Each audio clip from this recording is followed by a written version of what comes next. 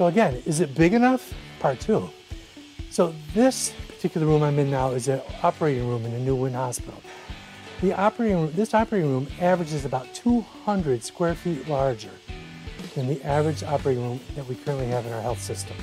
So if it's big enough, it certainly is. Our staff have come to take a look at the space and quite frankly are quite amazed at how large everything is.